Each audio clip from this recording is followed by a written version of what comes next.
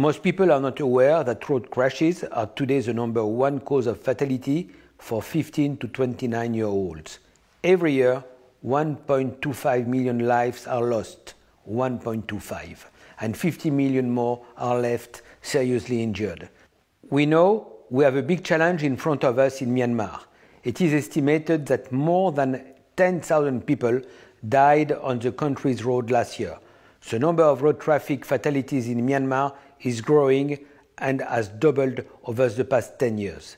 In Myanmar today, there are real problems with dangerous driving and speeding, a lack of emergency medical services, and poor vehicle standards. Most cars are right-hand drive, despite the fact that driving is on the right. Too many people, including children, ride on the back of the bikes with no helmets, therefore no protection. Working with the government, the FIA will send a group of international road safety experts to Myanmar next month for a year-long project. In Myanmar, we have the strongest leader possible in Daw Aung San Suu Kyi, who is a hero of mine.